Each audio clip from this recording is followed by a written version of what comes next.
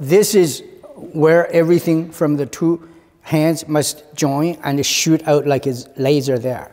It has to, towards here, this has to drop significantly like this. Otherwise, you end up like this. Can you see this is above your movement, your actions? It has to be part of the action. You have to have the sideways here, shooting out this way. You also have that. Right now, you only have this.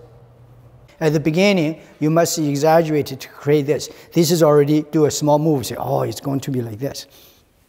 When he pushes you, at the beginning, you are like this. But gradually, you can be this. So now you realize that you already saw this trajectory. When he's pushing you like this, you're waiting for him. When he's there, you go, oh, like this.